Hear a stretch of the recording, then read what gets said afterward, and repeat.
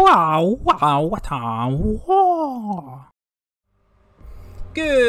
morning, everybody. It's Vapix here from Subjugated Gaming, bringing you some more Horus Heresy Legions. Now, today or last night or whatever it is for my time, the new factions Imperial Fists came out. So, we're going to go through card by card and give our first impressions on them. So, we're literally just going to dive straight into this, right? So, as you can see under the Loyalist tab here, they're bringing out the new through. So, the Signalites, the Sisters of Silence, and Imperial Fists. So, we'll start with the Warlords, right? I think Warlords is a good place to start. So, they got their 30 health Warlord. Play 2 energy, put in play a Garradon squad, initiative low. Now, the Garradon squad is this guy. No, it's not that guy, sorry, it's this one. Now, this card, you would never actually play in a deck, I don't believe. But a 2 energy, put in play a 2/4, because Bastion 2, for anybody who doesn't know, Bastion means absorb X damage except when attacking. So, in any sort of defensive way, it's very good. So, effectively, you're putting in play a 2/4, but it's basically deal 2 damage later, is when you got to think about it. It's similar to Vulcan's. He's got the 2/1 with Survival 1. Very similar to that, only it's worse because if you attack, the Survival 1 doesn't trigger, effectively. So, to me, bad Vulcan. Less health, less everything. You know, it depends on obviously on the rest of the cards, but I don't see this guy being very good at this stage. We'll go to the 35 health Warlord. Pay 1 until your next turn, deal 2 damage to enemies that attack your Warlord. Now, that's a sort of interesting comparison to Nemetor's ability, which is better, effectively. Still the same cost, gives you +2, and whenever they attack your troops, they're doing more damage, so there's that. But he also gets Death's Champion, and if we look at Death's Champion, 2-drop, your Warlord gains +2 and frontline until your next turn. I mean, it's a nice card, but I don't know if it's going to be enough to run him. Although, it might not be so bad either. Like, depending on the other cards, what they're going to do and stuff like that. He has potential, I believe. You know, for that one turn of giving yourself front line to not, so you can't attack the troops, so you can go off the following turn, because a lot of their cards are about building a board state and getting more effects. So, then we'll go to Dawn, right? So, 2, give Bastion 2 to a friendly unit. This includes himself, so this ability can essentially be heal 2. That's what you got to think of it as, is sort of like heal 2, except when attacking. Now, his Reckoning is very unique. He becomes the Patron of Terror. -1 cost for every troop you control at the start of your turn. Now, that's pretty cool. It means if you can flood the field and control stuff at the start of your turn, it'll reduce. If you can keep a troop or 2 on board for a bunch of turns, it's good. But you got to tick it down 20 times, right? So, it'll be pretty hard to get if the opponent is staying on top of your board state. But, you know, I see not too hard, not too easy. Like, I think it's hitting the middle ground. But we'll see as we play the game. After you do that, you become here. Obviously, you get the extra attack. You get your ability goes from pay 2 to give Bastion 2 to pay 1, give Bastion 3. Again, that's pretty good. And you create a Stone Gauntlet in your hand. And I think that's this 4-drop here every turn. Each unit deals damage equal to its Bastion to a random enemy. So you think at least that for no regard to anything else, if you've got nothing else on board, you give yourself Bastion 3 and play this and then deal 3 damage to a random enemy. Now, it is random damage, you know, but whatever, I mean, it's nice. I don't think it's game-changing or anything, but if you can get a board state up again and have a bunch of stuff with Bastion, you're going to be dealing a lot of damage. So, there's that. Alright, now if we go back down to here to 1-drops. 1-drop, 1/3, pay 0, give +0/+2 to a friendly structure. I don't see it being played, unfortunately. I know it's a pretty cool ability, but it's like a lot of the other ones that are, like, really slow. If you've got enough structures on field to have this card be useful, you're already winning the game.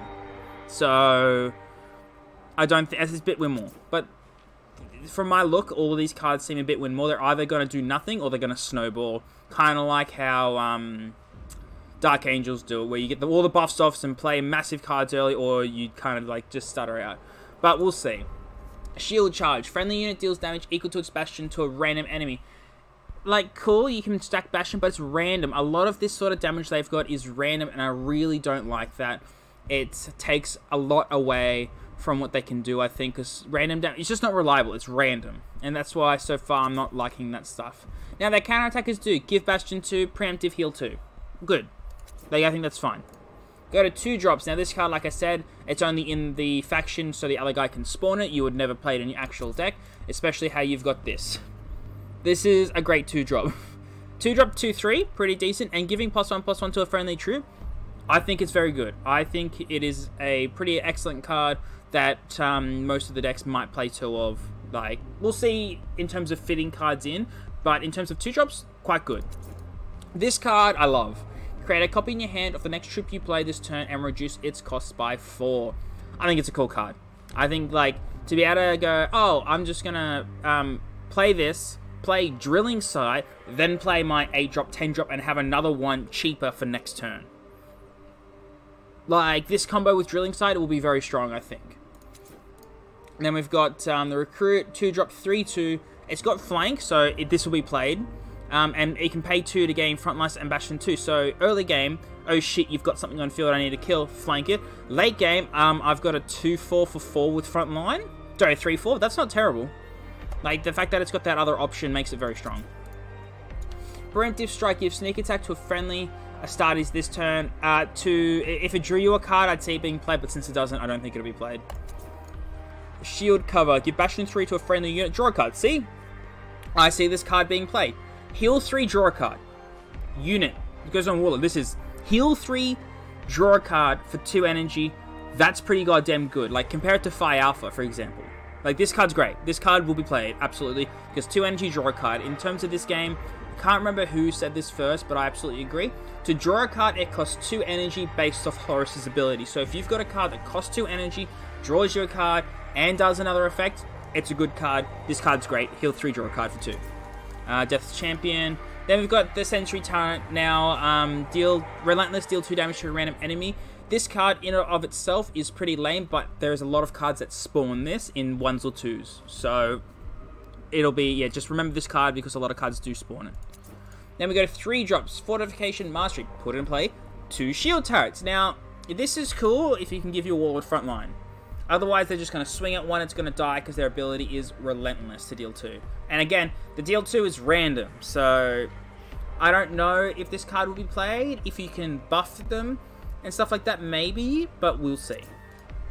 Fortified Outpost at 3-drop, 2/4, Resolution, trigger the Relentless abilities of your structures. Again, if you can keep those structures on field and then play this, and this is Resolution. So let's say you played this, right, and they didn't deal with them. They'll go off at the beginning of your turn, then they'll go off at the end of your turn, and it's got an ability to pay 1 to deal 3. So that's pretty cool. That's a lot of incidental damage. 2-drop, 3-drop, 2/4, like, potential here. Architecture, give Bastion 3 to a structure, to your structure. This is all structures. I see this as maybe a one-of, otherwise there might be too many eggs in one basket, but the fact that it's all structures means that it might see play, we'll have to see. 3-drop, 2/3, frontline, put in play 1 Sentry Turret. I like this card, definitely will be played. To be able to put a Sentry Turret behind a frontliner for 3, very good, I like it. This card is amazing. Bastion 2, frontline, and Rage, give Bastion 1 to all your units. It's all units, including itself. Which means that, like, let's say the Warlord smacks it. Gets rid of the Bastion, it's a 3/3 with Bastion 1. Smacks it again, it's a 3/2 with Bastion 1. Smacks it again, it's a 3/1 with Bastion 1. It's got to keep hitting it, plus it's giving Bastion 1 to units. That includes Warlords. Every time it gets damaged, it heals your Warlord for 1 effectively. Something to note about Bastion is if you attack, it does not negate your Bastion. If you've got Bastion 5, it does not take it away. It'll just deal the damage directly to your health.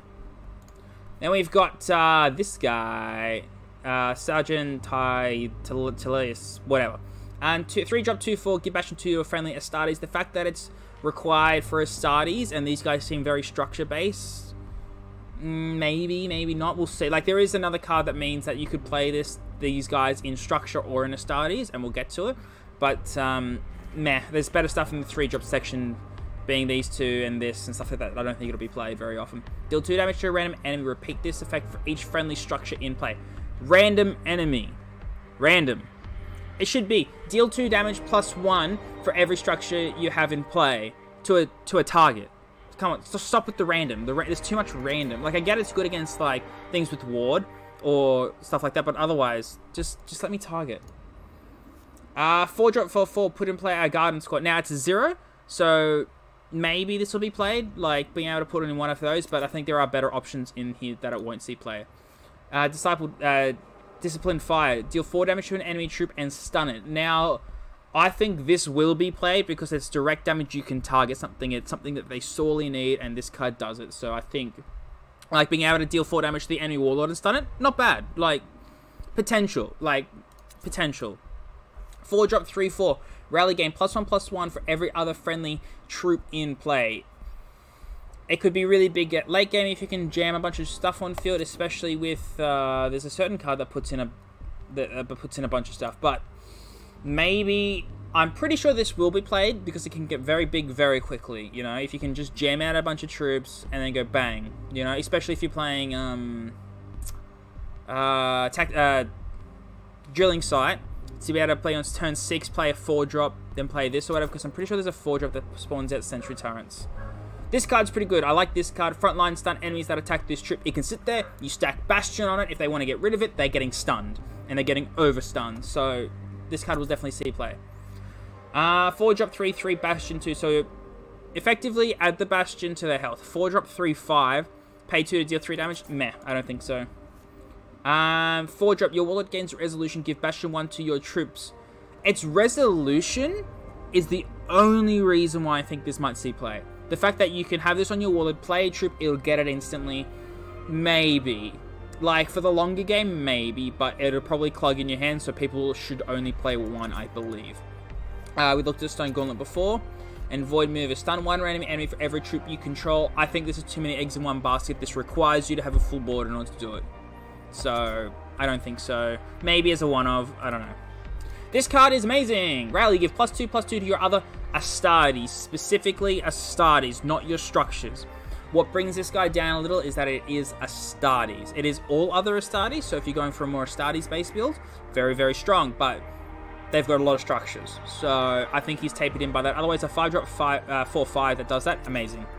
5 drop 3/5, resolution, put in play 1 sentry turret. Its resolution happens at the end of your turn. Very good. The sentry turret's nice. If this thing had front line, it'd be very good, but it's a 3/5. Maybe if it was a 3/6 or if it had front line, but otherwise it feels a little bit underpowered. 5 drop 3/6, pay 2, deal 4 damage. Meh. This card is great.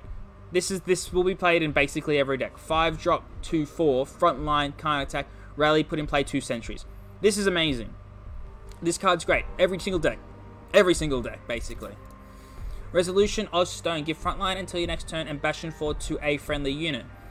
Cool. Like, it's a unit, so you can plug it on your Warlord, and Bastion 4 is pretty good. 5 drop, heal 4, give frontline. Maybe as a one-of in some decks. We'll see. We'll see. 6 drop 3/3, Bastion 2, frontline. Rally, put in another one. 6 drop, put in 2 3/3s. Sorry. It's a 6 drop, put in 2 3/5s with frontline. I think that's pretty good. That sounds pretty good to me. 6 drop 5/4, Bastion 3, so it's a 6 drop 5/7. Rally, your Warlord heals 3, basically. 6 drop, heal your Warlord for 3, get a 5/7. Yeah, I'll play that. Hells yeah. And I also think this card's great. 6 drop 5/5 with Artillery Strike. Deal 2 damage to 3 random enemies. That's Artillery Strike. This is a 6 drop 5/5. So 4 drop you pay for this effect. So 2 extra energy, you're getting a 5/5. I see this being played. Because do you want to play this or do you want to play DSATs? I want to play this. Then we go to the biggest of boyists. 7 drop, Bastion 2, 6/4. So 6/6 for 7. Pay 3 energy to give +2/+2 to your troops. That is all troops. Pretty good. But I think at that stage it might be a little bit like, do I really want my 7 drops sitting there and just giving my stuff +2/+2? And it's a bit expensive as well. So, maybe. Retribution, destroy a troop, costs 1 less for each friendly troop in play. I like it, definitely be playing it. The fact that there's a lot of cards in here, like there's a 5 drop that spawns 3 troops. You know, you play that, this goes down by 3 energy. This becomes a 4 drop, you can play them on 9. So, pretty good there. First War, frontline, can't attack. It's a 4/10, put in play. The effect is put in play 2 sentry turrets. I get it, it's 7 drop, it's a frontline, and it's hard to kill. If you can give it some Bastion, that's great. But, to be honest, I would just prefer to play this. I think this is a better card. The fact that it's rallies to get them in to me, I wouldn't want to pay the 2 extra energy. I guess it's much beefier. I get that, but I think, meh. 8 drop 6, 10. Resolution, heal 3 to your troops. Resolution. Yeah, this card will be played because Bastion 4 is great. The 8 drop 6, 8, deal 3 damage to... Yeah, this gets me so much. So 8 drop 6, 8. It's already lost 2 on the attack. It's a legendary. Deal 3 damage to a random enemy for every other unit you control. This should just be a 8 drop 8, 8 with this effect. Why are you reducing the attack off this thing? This effect is random. It's random. Come on, it's a legendary card. If this was just a rare or whatever, yeah, cool. Drop its attack, you know, but 3 damage to a random enemy for every other unit you control. Now, this isn't... I'm pretty sure the one time I played this, I either got super, super weird RNG, or it just, like, the guy had... I played it in the event. He had 2 troops on field, and his warlord was on 4. I had my warlord, this guy, and one other... Sorry, I had 2 troops on field, played this. It dealt 3 damage to the warlord, then 3 damage to the warlord, and killed him. Now, the thing about that is, 3 damage to a random enemy. So it picks 1 random enemy, and it does 3 damage to them multiple times, depending on how many other units you control. Just make it... Why is it not an 8-8? Come on. Like, you've got Malgahurst, for instance, with 7 drop 8-8 with a cool effect. Like... 8-8, come on. Otherwise, decent. Now, this card's insane. 8 drop, draw 4, heal 4 to your warlord, refill 4. Late game, it's a 4 energy, draw 4, heal 4. Pretty good. I rate it. Every deck will play it. Perfect. 9 drop, 7, 10. Frontline, game Bastion 4. Decent. It's kill spell worthy, but otherwise decent. So this 10 drop. 10 drop, 8, 12. Cool. Pay 2, deal 6 damage to an enemy and stun it. I mean, if you don't want to just swing and deal 8 damage, being able to stun something is pretty decent. Like, not bad, not bad. Now, for their actual good final card, 10 drop, 3 Sentry Talents and 2 Phalanx Wards, which is the 3 drop, 3, 3 frontline Bastion 2. 10 drop, put in play 2 3/3s with frontline, with Bastion 2 each, and 3 Sentry Turrets. Good. I think it's a good card. In saying that, though, they've really got to flood the board. They have to flood. I think if they don't flood, they're really losing out. Overall, they've got some really nice cards. You know, like, this is great. I've loved this card. I love this card. Very, very good. Phalanx Wards, this guy, very good. Rogel Dawn seems pretty cool. Being able to just give Bastion 2 out is pretty good. Which, when you think about it, is only heal 2. But when Bastion combos with their other effects, it feels good, you know? I think their Warlords are a little underwhelming. Like, low... Why is he low? I don't understand why he's low initiative. Come, give me medium. You know? Like, I don't...